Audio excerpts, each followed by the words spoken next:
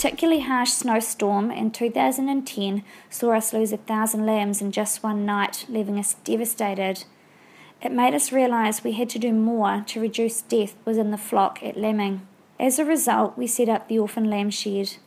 It's just an old wool shed, no mod cons as such, just the bare essentials for keeping vulnerable lambs alive. The first year we brought in around 220 lambs into the nursery shed.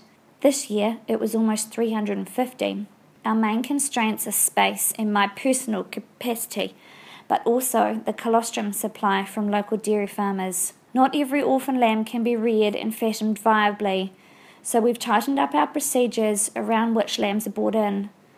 The lambs are all over 2 kilos and have been checked for any abnormalities which might prevent normal growth and development. I've developed a flowchart so anyone working in the shed can ensure lambs meet the agreed criteria and receive the appropriate treatment and care. Basically, this eliminates the guesswork. Our key objective is to have less than 30% mortality within the first 24 hours and 5% within 5 days.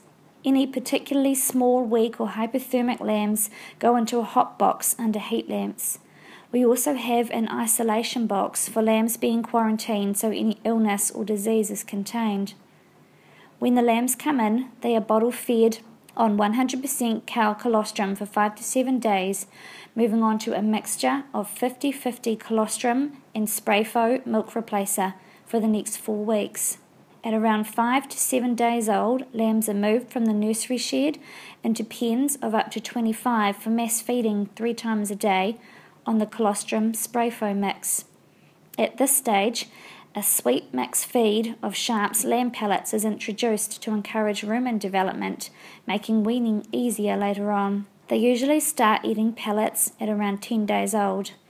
The lambs go into grass paddocks on the same mix of feeds until weaning at around 9 kilos, with a 50-day live weight target of 18 kilos and a 100-day target of 33 kilos.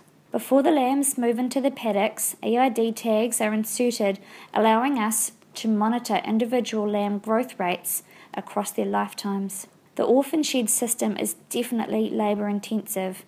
I'll average 70 hours a week at the peak of lambing, but the value to us and our business is twofold. The satisfaction of seeing more lambs survive and thrive is paramount.